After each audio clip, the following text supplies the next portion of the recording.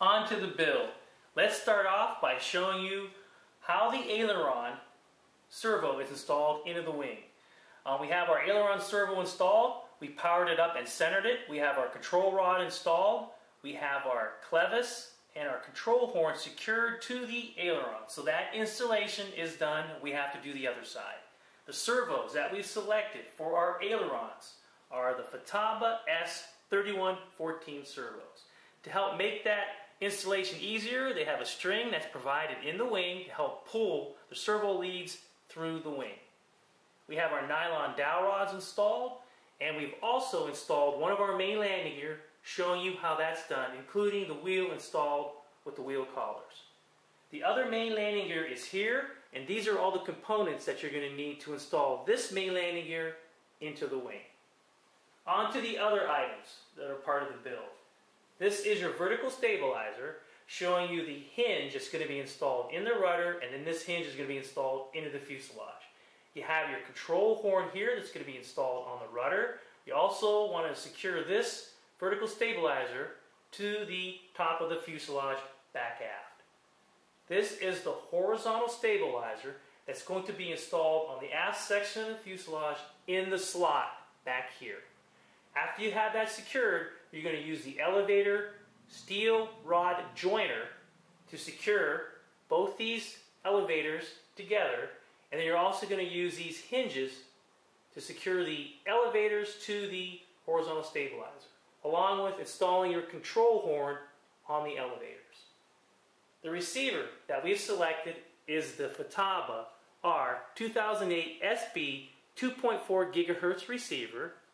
The motor that we've selected is the Rimfire 3530 1250 kV motor. As you see here, we've also installed the mount to the back of the motor, and this will be secured to the firewall front section of the fuselage.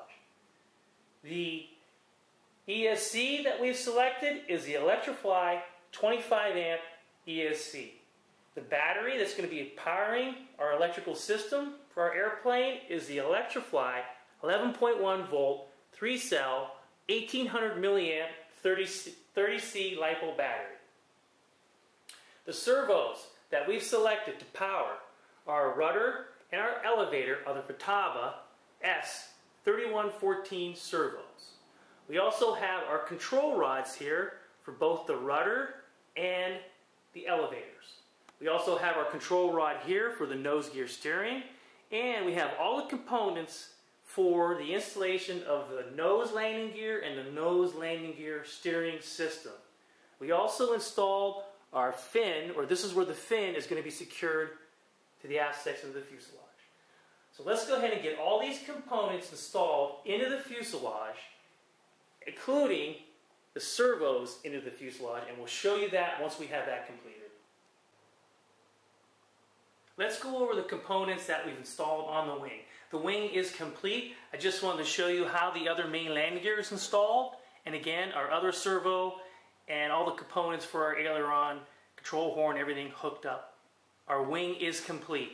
In addition, you can also see the servo leads for our aileron servos through the wing there. So the wing is done. Let's go ahead and move on to the fuselage and talk about the components that we've installed. As you can see up front, here is our rimfire motor installed on our firewall. Our ESC is hooked up. The nose landing gear installation is completed. And again, the nose landing gear steering hardware is hooked up and it's been centered. In our ESC receiver compartment, you can see where our receiver and our ESC is and how I installed those. All we have to do is close up the cover, and that's complete. Moving on to the center section, the wing area where the wing cutout is, you can see the wires that I have here. I've secured those and neatened those up. This is for your aileron servos. Both servos are going to plug into this connector.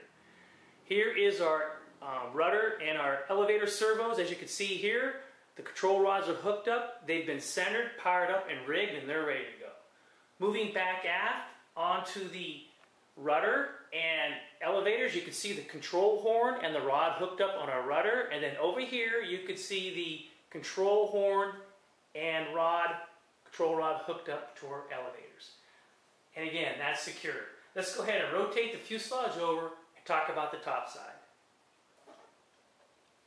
Okay, looking back aft, one thing I want to point out, when you install your horizontal stabilizer, you want to install your horizontal stabilizer first and then install your vertical stabilizer. Just wanted to point that out. Moving up front into the battery compartment section here, as you can see, we have the Velcro for our battery.